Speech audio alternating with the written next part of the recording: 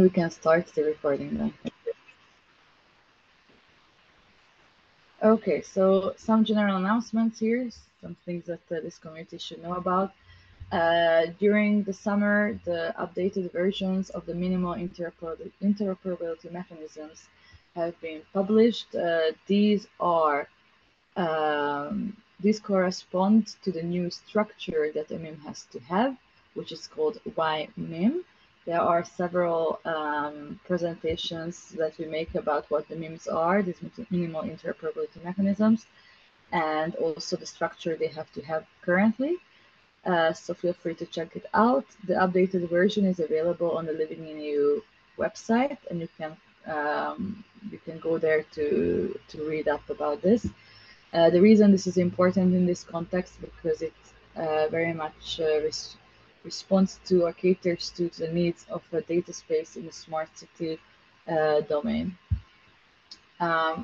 Regarding this specific webinar series, we already have had one webinar in early June, which was dedicated to the governance of data spaces.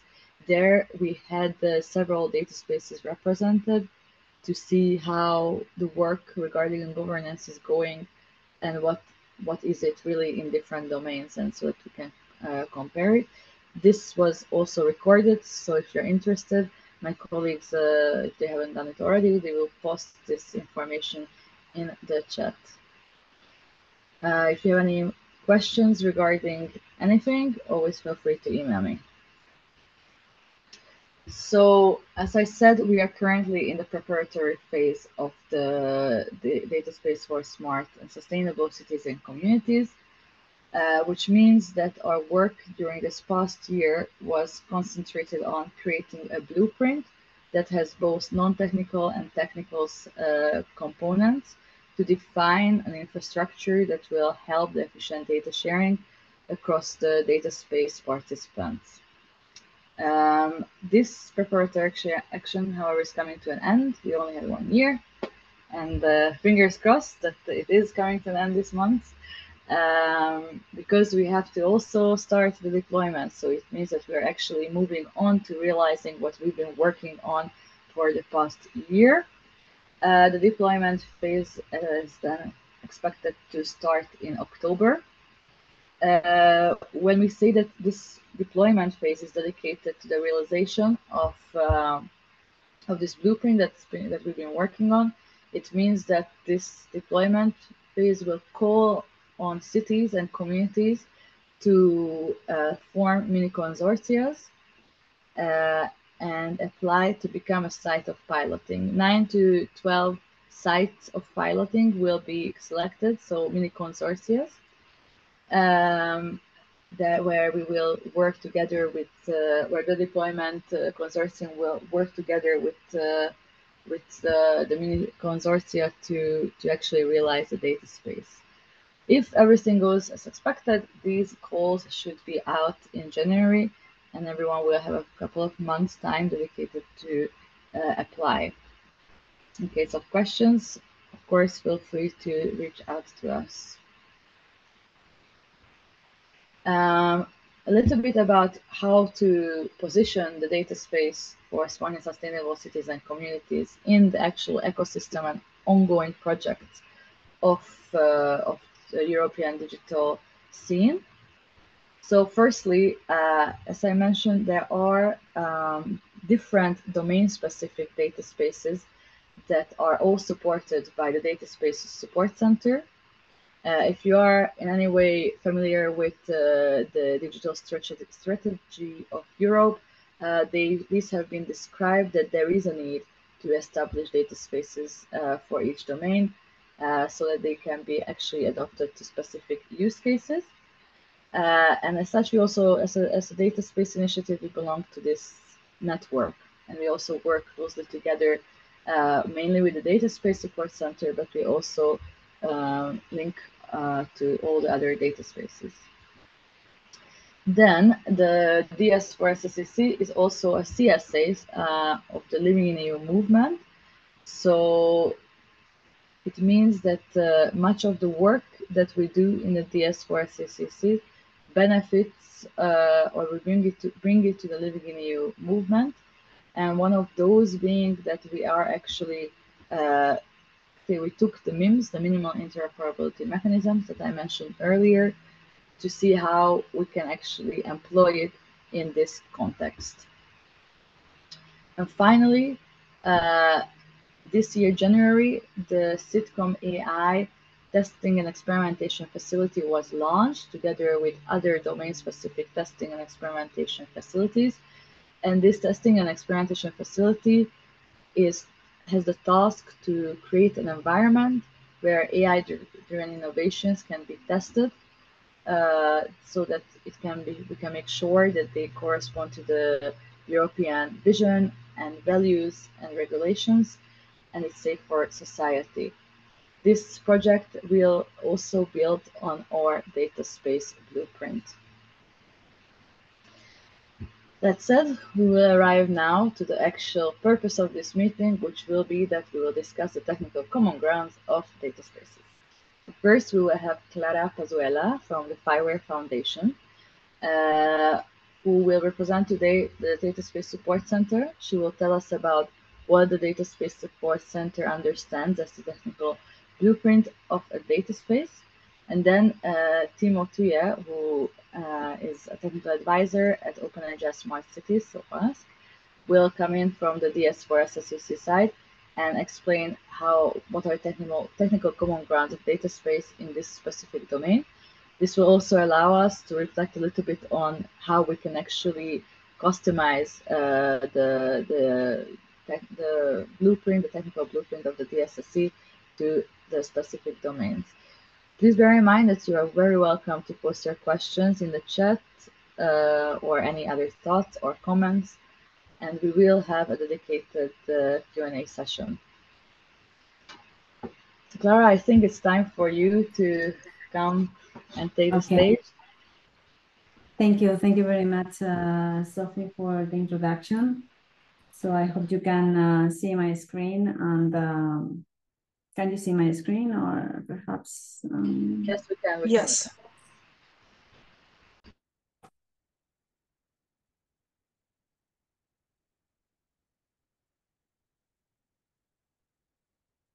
Now we cannot see your screen. Now it's stopped. The screen I think now better. It's loading. It's there, but it's not in slideshow yet. Now we can see the DSSC assets. Okay. Okay, good. So yes, no, sorry. Yeah. Okay, so thank you very much for inviting the support center to this co-branded webinar with the Data Space for Smart Cities and Communities. Today I'm here representing, as Sophie said, the support center. And the focus of the presentation today is to explain which technical elements, which technical items can facilitate the support center to the data spaces, in this case for smart cities and communities. So before going into the details, just to give an overview of the different assets that the support center is currently delivering to the different data spaces. So we have assets from different nature, but today I will concentrate only on the ones that are in relation to the technical grounds. So the main mission of the support center is to support and to provide the needed tools and mechanisms to the data spaces for starting, for deploying, and for scaling in the following months and years. So if we have a look at the asset model of this approach, you can see here how the different assets that will be delivered by the support center is relating each other.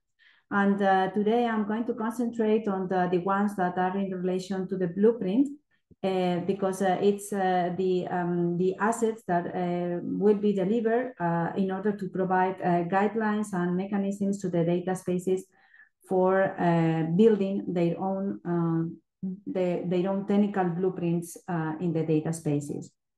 So in this way, we have the mission, or we have put the blueprint at the core of the support center, as it's one of the main assets to be delivered to the data spaces, and we will provide additional support to the data spaces for using and deploying this blueprint.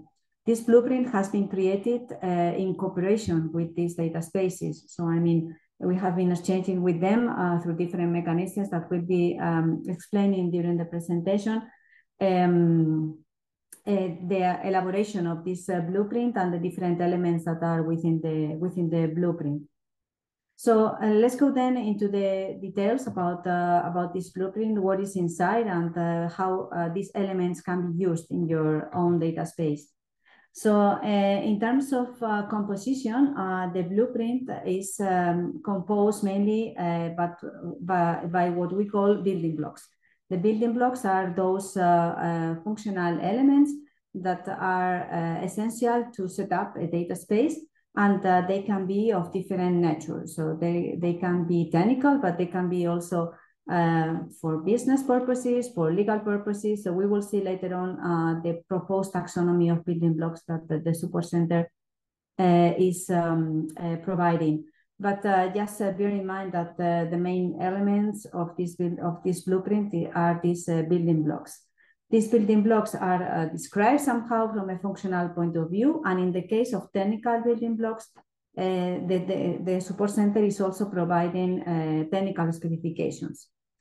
These technical specifications will be for sure rely on some standards, some specifications, and some existing reference implementations that are already there, and will be able also to identify potential gaps or missing elements that could be relevant for creating future standardization requests or future implementations. Apart from these building blocks that are these functional elements, these building blocks needs to be explained how to interact, how to relate each other, and how to work together. And then there will be also some documentation about the integration of all these elements and how they work together. And two very important elements in addition to all these building blocks is, on one side, the glossary, which is a kind of common vocabulary for producing the documentation in the support center. And then the conceptual model, which is a model that put in place all the concepts around a data space, and also the relationships amongst the different elements of a data space. The blueprint will be continuously evolving. The first version is expected by the end of September, the 0.5, and the full final version, complete version, will be at the end of March, in April next year, more or less. So the green elements will be all of them included in this first version by the end of September, and some complementary versions of the standards, implementations, and documentation will be provided as well in April next year. So which has been the approach? So we originally took the building block model provided by the OpenDI project, which was also already included in the starter kit document, which was the first document that we produced by the end of last year from the project. And on top of this, we positioned more clearly the business, the governance, and the legal aspects that were not too much developed in the OpenDI proposal. Then we also collected input from the community, and then we updated this collection of building blocks with inputs from existing projects and initiatives, like, for example, the technical convergence document of the Data Space Business Alliance that has been considered as a reference in the elaboration of this proposed taxonomy. So after this discussion, after this collection of inputs, we came up with this proposal of taxonomy for building blocks. It's divided in two main pillars, the governance and the technical building blocks. In the governance, the governance pillar has been the one much more developed with regards to the OpenDI proposal, and it has been also split into the three main sub-pillars, which could be business-related aspects, governance itself-related aspects, and legal frameworks. It's still under development, but this can give you an idea about more or less what they are doing in that regard. But today, the focus is on the technical aspects. So here you can see also the pillar of the technical building blocks, which is pretty much similar to the one provided by the OpenDI framework. But we have slightly changed some classification and some namings in the building blocks. But in essence, they are bringing more or less the same functionality that was described in the OpenDI. But we are now here elaborating more in detail which are the functional and the technical specifications for each of the building blocks. So apart from the building blocks, the Data Space Supercenter is also proposing three essential services that should accompany this collection of building blocks in the deployment of a data space. On one side, we have this registry of credentials and identifications that would be required in order to uniquely identify the participants in a data space. Also a service for federation, which implies that we may have federated discovery of services, federated marketplaces, and so on. And finally, we are also bringing the concept of data space connector, which is a kind of suite of components that would be needed to be connected to a data space, and that you can easily deploy locally in order to deploy all the functionality that is required for you as a participant to connect to a data space. So these are additional services, are not building blocks, but are services that can be offered from a data space in order to connect and to deploy to a data space. So how to use the blueprint? The idea is that when possible, try to follow this proposed structure of building blocks in your data space. So it's easier for you because you don't have to reinvent the wheel and you can simply use what is already there. If not, you can also do the mapping between your building blocks and the ones that are proposed by the Supercenter. And in this way to identify which are the missing elements or the incomplete functionalities.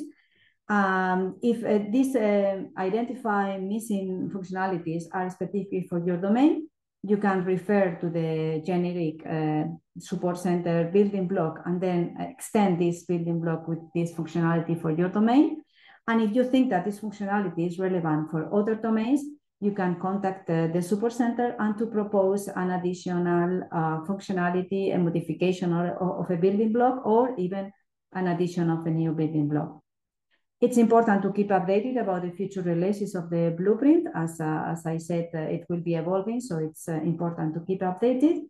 And when available, you can also propose implementations of the building blocks that are specified by the Supercenter, as we will be keeping a kind of inventory of reference implementations, so you can be validated as a building block implementation, and then you can be part of this repository in the future. So this is an upcoming possibility.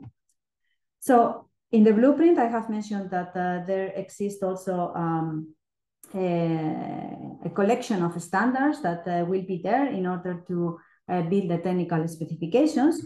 So we have also created then this asset, which is basically this collection of de facto and de jure standards and reference implementations that are being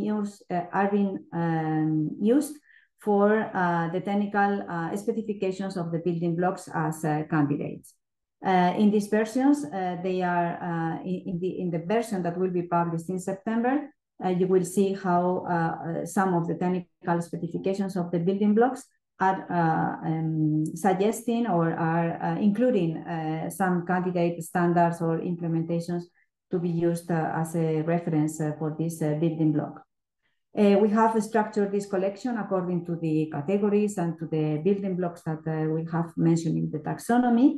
And we have one online spreadsheet for internal management of these standards, and also a dedicated space in the data space support platform for sharing with the community. This collection are used from different users. For example, for the data spaces initiatives can be used in order to consult which are the cross-domain standards that are most adopted by other data spaces. And they can also endorse some of these standards that they plan to use or they are already using. In general, the European Commission can also use this for proposing, for identifying gaps in the standards, and then to propose new standardization requests, and the community in general for consult which are the most commonly adopted standards in regards to data spaces.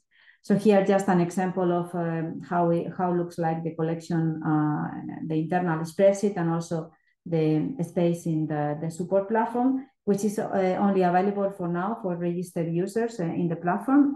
Any of you can get access to this platform, but it will be openly public in the website by the end of September, together with the blueprint.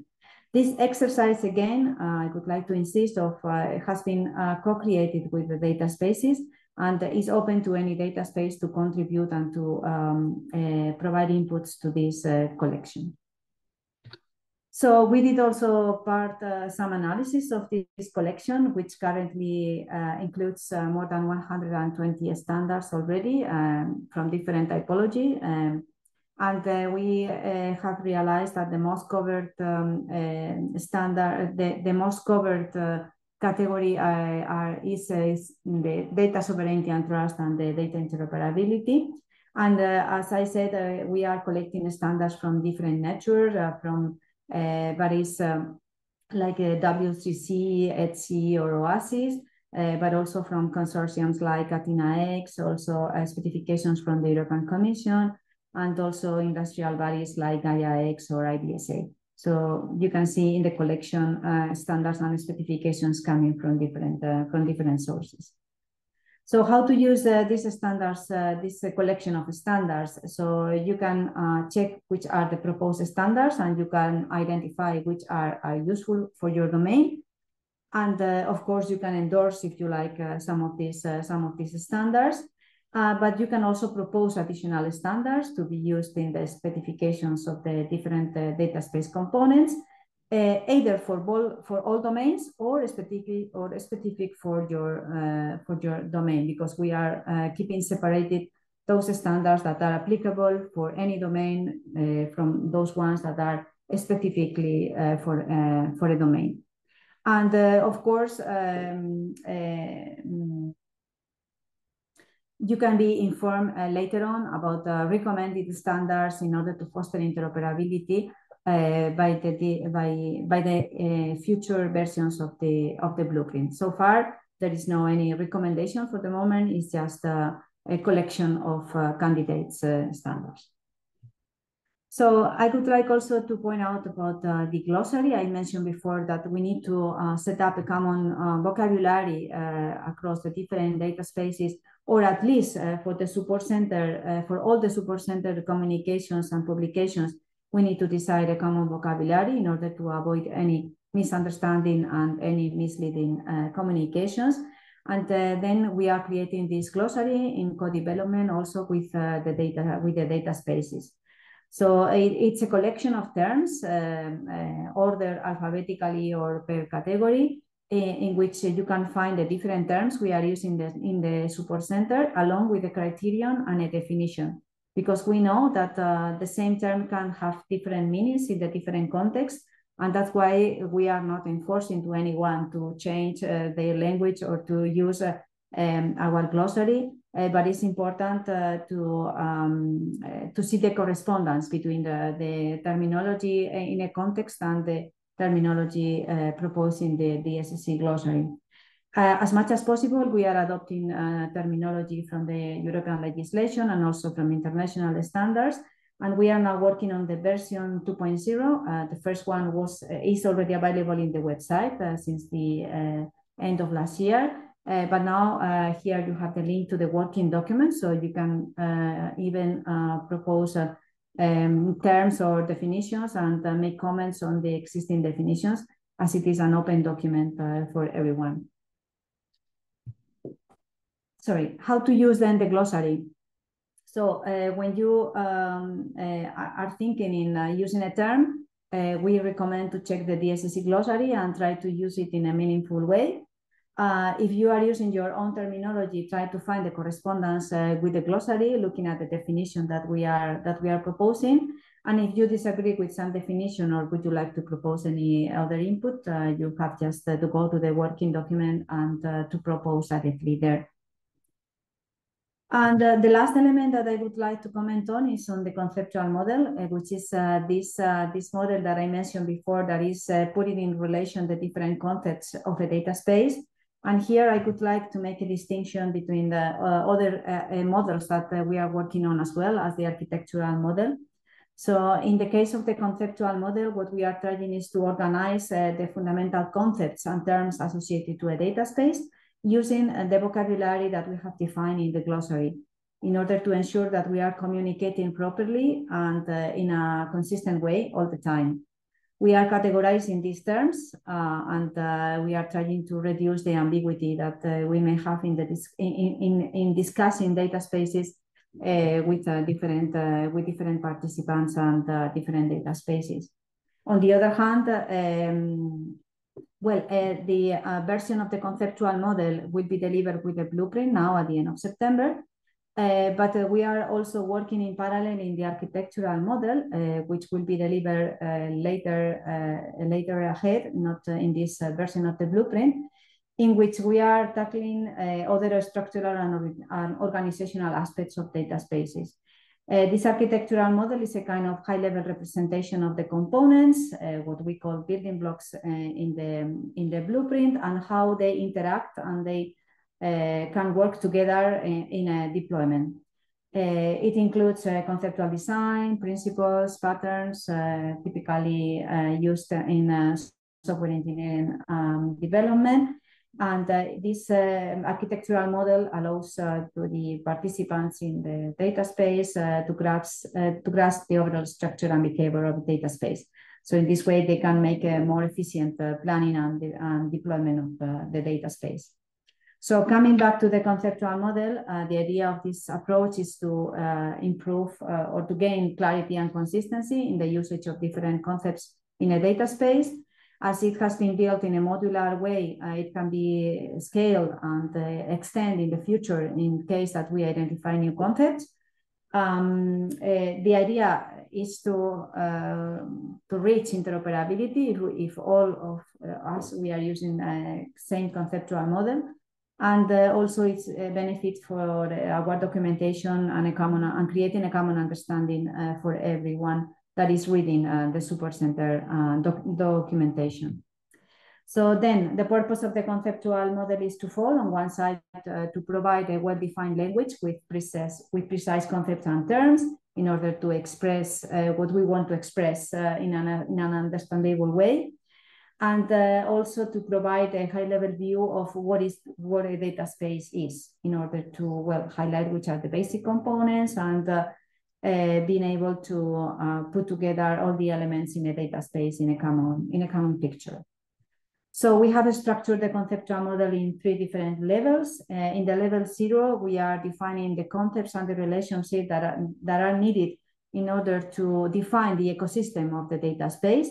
So which are the basic interactions, which is the ecosystem around the data space, and the federation concept can be also incorporated here in this level. In the level 1, we are defining the main concepts of the data spaces. This includes concepts like products, transactions, governance, and so on. And the level 2 is a more granular view on the level 1, with more detailed view on the concepts like data, policies, the role model, and so on. So How can you use the conceptual model? Well, we recommend that you ensure that your vocabulary and descriptions are coherent with this conceptual model, with this proposal.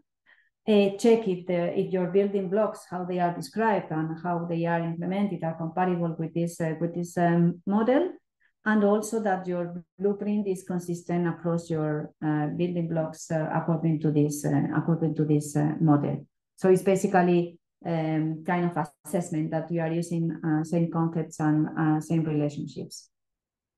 So if you want to keep posted about any evolution of these technical assets that the support center is bringing to you, you can follow on one side the news and the publications in the website of the project, and you can request for any kind of support, technical or general support through this link.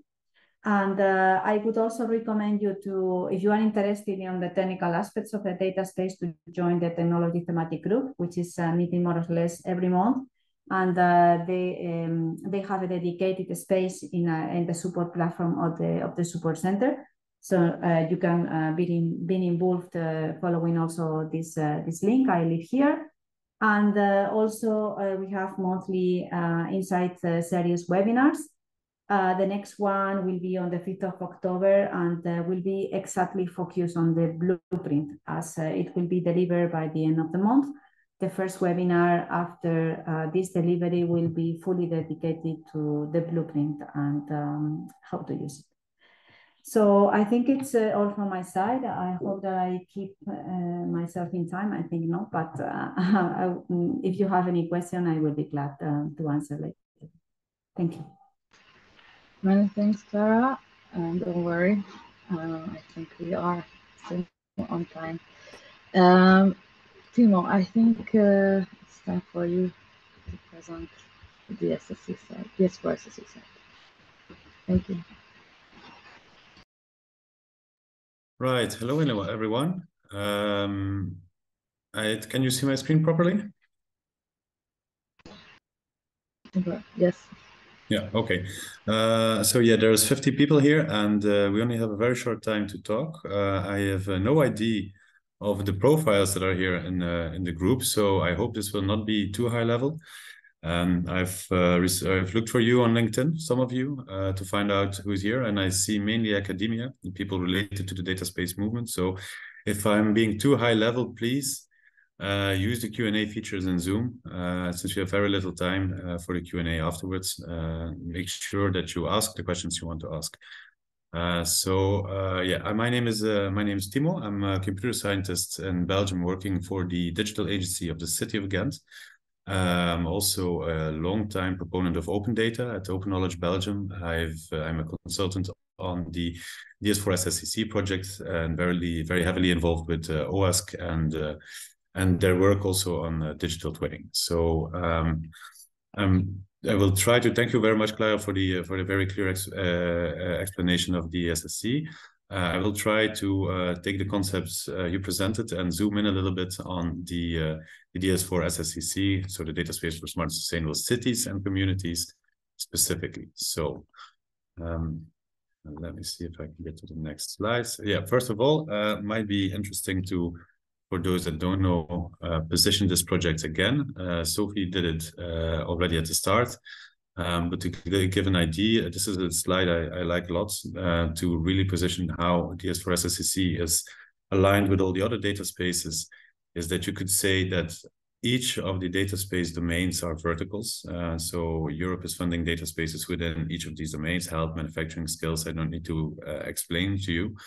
But as a civil servant, we get in touch with all of these. So, I mean, if you're doing urban planning, if you're trying to change the modal shift within your cities, if you try to increase tourism, energy efficiency, you will at some point be confronted with the dependency on other data spaces. So typically the data space for smart sustainable cities and communities will be a large integration exercise over different domains. And very importantly, will always have a geographical component. So because you're working pretty much, well, almost always working pretty much on the ground on what needs to be done in the city. As opposed to that, you have Destination Earth, which is basically using remote sensing to battle climate change. You could say that is heaven, while DS4 SSCC, colloquially speaking, is hell. You know, really organizing the integration of all these different services within city borders or communities. So what I wanted to introduce quickly, I don't know if all of you are familiar with this, so I really just wanted to go through it once again quickly. What are the minimal interoperability mechanisms that that Sophie already quickly presented at the start? I took the liberty to steal some of your slides, Sophie. So I just wanted to introduce that interoperability mechanisms are there because they're required, because we do not live in a perfect world where we can easily exchange data within implementations and different providers and so forth. This will also never be the case. We will never be able to standardize fully every different provider. I mean, there are commercial interests, there are domain specific things that you cannot standardize. So we live in a very messy reality. But that does not mean that we cannot integrate, you know. So that does especially not mean that you should invest large amounts of rehauling your entire IT infrastructure and able to be able to comply with a specific standard or to be able to connect with another vendor. No, there is always a very, in my opinion, quite high level of minimal interoperability that is possible with very small changes or by doing very small actions. So the MIMs they have a value proposition towards many stakeholders, but basically they are a common list of standards and technical specifications within specific domains. Each MIM is one of these domains, and they provide key enablers, let's say mechanisms on how to move between these technical specifications. There will also, we're working on this, there will be a common marketplace for integration tools, let's say mappers, transformers, this kind of stuff, in order to move from one specification to another. The MIMs are being developed within the Living in EU context. For the MIM Plus, at least, there is no commercial interest behind them. They are really just there to increase the efficiency for citizen communities, to enable innovation consortia, businesses, and policymakers to work more efficiently. So this is an overview of all of the MIMs currently being managed. You'll see that they are subdivided into different categories. There's the interaction category, which is basically about data models and exchanges. Integrity is everything that you need really to build trusted relationships within a data space. And impact is how these MIMs can be useful for actually changing things on the ground. We have to be fair and state that MIMs 1 through 4, actually MIM 5 should be in dark blue here as well, are being developed or are very well developed, and the others still need quite a lot of work. But anyone is welcome to join the working groups and develop these MIMs further. So Sophie already mentioned quickly, how are they governed? MIMs Plus, these are the European variants. They are managed by Living in EU. The technical subgroup of Living in EU. There are the global MIMs, which are being managed by the Council of Cities of OASC, and there is an international standard being put forward to the ITU, not to standardize each individual MIM, but to standardize the format of a MIM, so that we all agree what it really is, a minimal interoperability mechanism. So the core principles of a MIM are that we want a basic set of requirements that are easy to implement, so no complicated translation rules, mapping, and so forth, just the things that you need to enable as good as possible interoperability. And this can be very small things. A stupid example, changing the column headers of an Excel in some cases can provide minimal interoperability. So don't see this as a very heavy set of requirements. They're very lightweight and very principled. YMIM, the standard as mentioned, being put forward by the ITU, is just a way to describe a MIM so that we each understand the same thing. Basically, they start with an objective. For MIM 1, this is context management. The objective would be to be able to exchange context information between different brokers or data spaces. And then we drill down to what does this really mean in terms of the capabilities for systems, the requirements of these systems, which specifications really adhere to these requirements, and then which mechanisms can we use to implement them. And there will be in the future, right now it's not the case, there will be conformance and compliance testing for each and all of the MIMs. Just looking at the time here. Yeah, we'll hurry up. This is a simple example of how MIM1 is structured and according to the YMIM format. So the capabilities are listed here. There are only 3. They are very high level. And these imply a little bit more detailed requirements, but still people that are familiar with standardization will directly see that these are very high level requirements. They're not very detailed at all. Then for each of these requirements, we can define a mechanism on how to implement them. For instance, this is the example of NGS-ILD. NGS-ILD is a standard developed and managed by Fireware. And how this standard, together with its implementation in a context broker, really adheres to all of these requirements. I'm not going to go through them one by one. It's just to try to make it a little bit more clear how these MIMs are actually structured. Okay. Then I want to zoom in on the building blocks. Clara already mentioned. DSSC identified a lot of building blocks. The DS4 SSCC project, yeah, sorry about all the abbreviations, but this is so DS4 SSCC has worked on these building blocks and produced some more or some raffination. So I really don't need to reiterate on this. We're now on technical common ground, so we're only looking at the technology-based building blocks, which are subdivided in these 9 categories. We have compiled also on our website the inventory for DS4 SSCC of all the specifications that and the building blocks that can be relevant for sustainable communities and citizen communities. So if you're working within a city or a community, please have a look at this. This is based both on, of course, the information that was developed by DSSC, but also an extra in-depth analysis of over 100 smart city projects. We had a survey for policymakers and local authorities, and a whole bunch of in-depth interviews, of which Clara, and not in the least, did quite a few.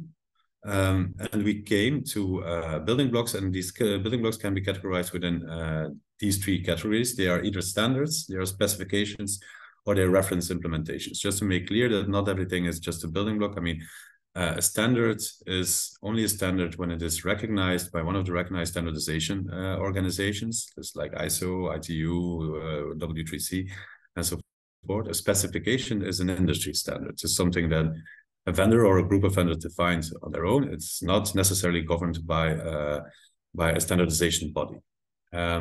And reference implementation is just there. I mean, we really need to make a differentiation between a data format, a standard, a specification, and a piece of software. So all of these are integrated within the inventory, but we really make the differentiation between them. Some just to drill down a little bit to the real technology level, because I think there are quite some technologists right here. Within smart cities and communities, we identified some commonly used technologies. So this is some of the work we did within the project. I will go through a few of them. There's not at all to endorse them. It's just to sketch the lay of the land and to get a more concrete insight of how cities are organized right now and what it means for the structure of the data space. First big category, we identified 3 categories that are really important. Geographic tools, like I said at the start, cities and communities are mainly managing land, right? So obviously the people, but the people are living on land. So geography, GIS is still a core activity of any city or community's management. These are the tools that are commonly used. I think ESRI is mostly used within cities, but there are open source alternatives like QGIS. Some smaller communities might even use web-based GIS, like Google Maps. And often cities are also relying on remote sensing, so LiDAR, satellite data, aerial photography, these kind of things to get an insight into the actual state of their geographic territory. Then GPS and GNSS are positioning systems. I have something to say about this on the next slide. Obviously, we as developers are mostly relying on GPS. This is an American standard. There is a better European alternative within the Galileo Copernicus projects, which is much more detailed for European users. So please, if you're a developer and you're using GPS, consider at least using EGNSS. Then second, the largest vendor in Europe is ESRI ArcGIS, which is an American solution. It provides cloud-based solutions as well. Be wary, always check data ownership and GDPR constraints. Data ownership, meaning that be sure that you don't have a contract in which you manage a lot of geographic data and then at the end are not able to export it or, God behold, that it is being used or sold to other companies. Make sure that when you're using a GIS system, it is also capable of integrating with non-geographic data sources, because especially in terms of data spaces, we will be getting a lot of sensor data, which might be geocoded or not, but also statistical data that you want to be able to maintain in some common database or data source, data lake. Make sure tooling supports open standards. In the GIS world, this is mostly the case. Mostly OGC standards are used. And by all means, use as many features as you can within the contract that you have with your vendor, but be aware of lock-in before, for example, ESRI also provides a one-stop shop open data portal. If you want to set up an open data portal, obviously, this is very easy, but in turn, you will find that you cannot publish data sets that are not geographic or not contained within ArcGIS itself. So use the features, but be very scrupulous about which ones you want to use. I hurry up a little bit. What we also see is the evolution of local digital twins. Many cities are making them. I include two often used standards for the presentation of digital twins. CityGML is a 3D city model standard that is very widely used. It also contains semantic data, so you can really say this feature is this type of thing. This is a tree. This is a car, but it's not as performant as the next one. This is GLTF. Is an open file format which can be used to render digital twins, but is much more optimized for 3D applications in VR. Obviously, people that work in urban planning departments will also know the CAD tools, which are typical urban planning tools. Now, why are these special for cities, these tools? Because cities are traditionally very large in comparison to other 3D modeling tools. Most 3D modeling tools, 3D Studio Max, you only model one object. If you have to model and maintain an entire city, that's quite a difference in scale and a difference in software you need to use. Also here, if you're developing a digital twin, you have 3D models, make sure that the assets can be annotated, so you can still find the type of assets that is included, or that you can basically spot on the map. Again, CityGML is very good at this. GLTF is slightly less good. Make sure you can easily import from 3D modeling tools, and that if you're using point data, so LiDAR data, if you do scanning of 3D objects, it can take extensive computing power to include this kind of data in 3D models. So you need to be aware of that. And then last, but certainly not least, some industry standards for sensor data management. We're talking data spaces, we're talking real-time data here. I think within the Smart City context, NGSILD is widely adopted and very well known. It's a standard for real-time data, which also allows you to semantically annotate the kinds of measurements you're making. Linked data event streams is an upcoming standard, which is fully based on event streams. So it's basically just logging the changes within a data set and not the data set in a whole. It is very useful because it's very concise and still has the full power of the semantic web behind it. So it's fully linked data. And then MQTT or Mosquito is, let's say, the industry standard for IoT solutions. It's very lightweight. It's a classic publish subscribe messaging protocol that you will have to use together with pieces of software that can store this data message queue to be more precise. These are some of the tools that we are using, also related to the NGS-ILD ecosystem is the Orion Context Broker. It's a context broker tool where you can basically list and discover new sensors. Kafka is the industry standard for distributed event streaming platforms. And Apache NiFi is a very, very useful tool that will allow you to integrate different data sources with different formats that are providing data in real time. All right, this is my last slide. I didn't see the clock, so I hope we still have some time. Well, I just wanted to step in and say, like, Timo, I think we need to say but I did post in the meantime in the chat that to urge people to share their questions already. But no one has shared any questions so far. So maybe if you have any, it's time to unmute yourself.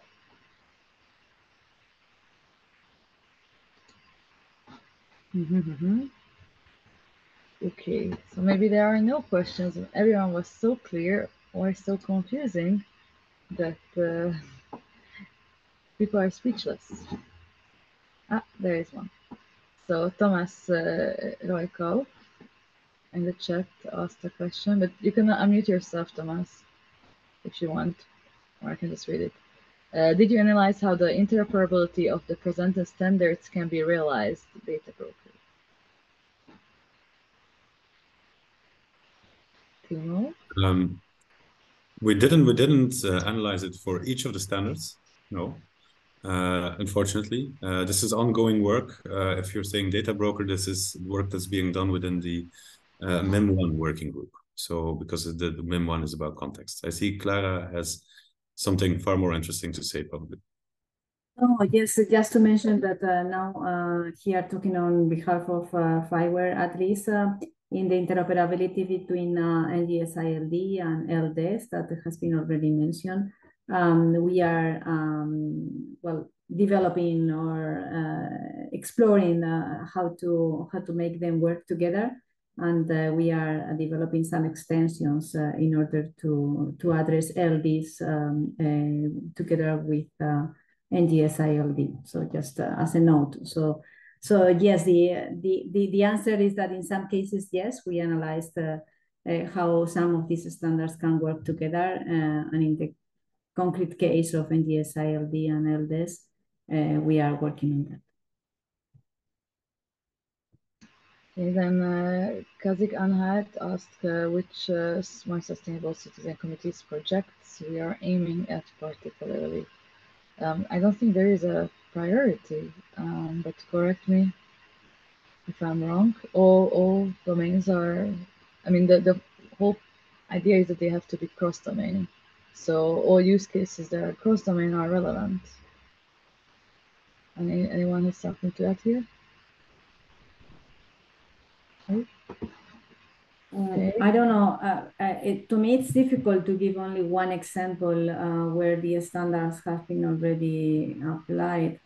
So, of course, there are examples where some of the standards in both in the support center collection and the data space for smart cities and communities collection has been already applied, but it's difficult to find.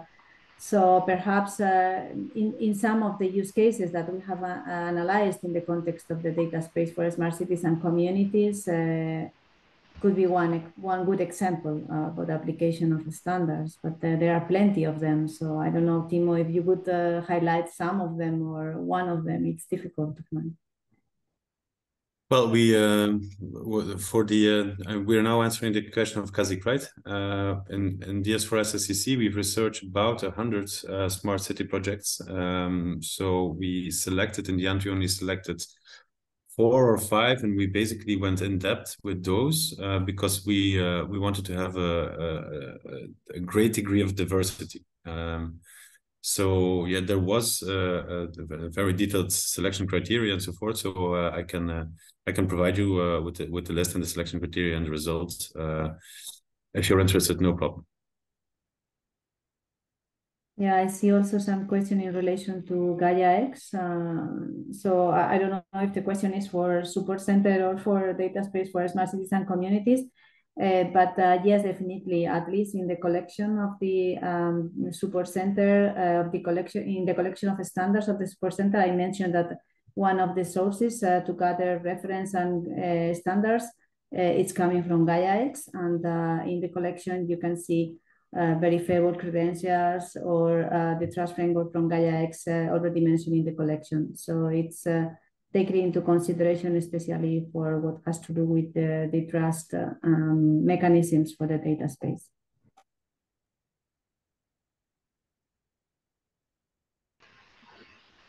Okay. Any Thomas Rakoff comments? Have you guys covered it in the meantime? Just quickly, Thomas, we did research Helsinki. It's one of the use cases, well, smart city projects that we researched in depth. Rotterdam, we did research, but not as in depth as Helsinki. And then we had Valencia, the region of Flanders, and Slovenia. Then we have maybe we can take a couple of more minutes to answer 2 more questions. So we have George Siviras asking about data models and vocabularies and the RDF of Gaia X and the International Data Spaces Information Model, RDF, which are going to be the standard. Okay,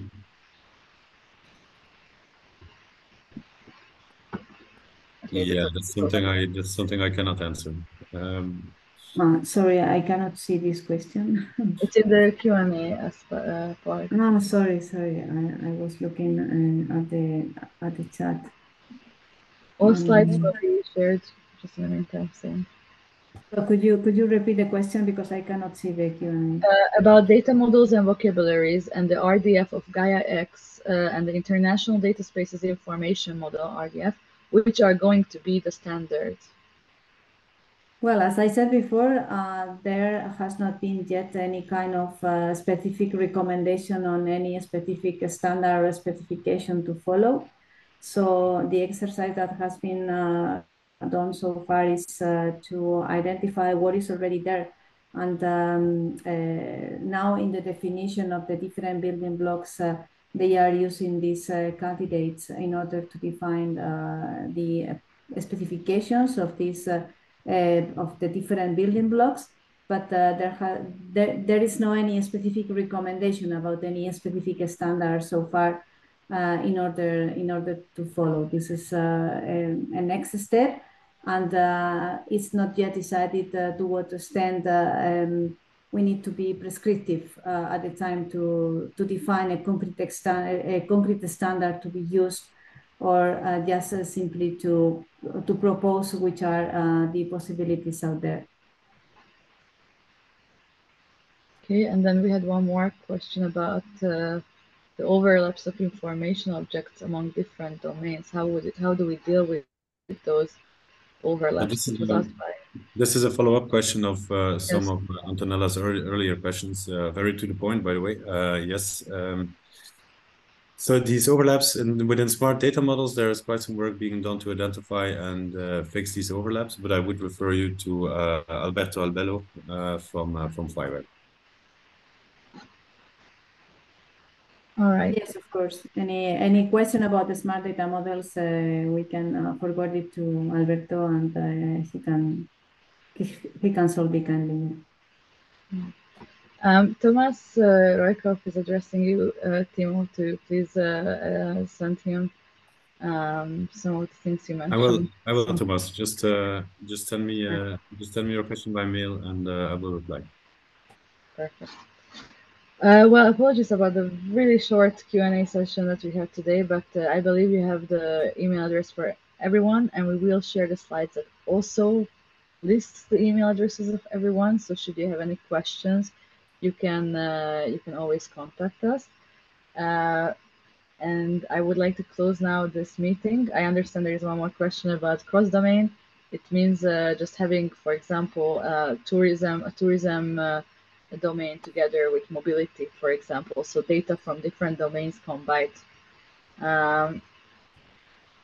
So So thank you very much for attending and joining us today online. In case you have any questions, please email us, and well, we will see you soon.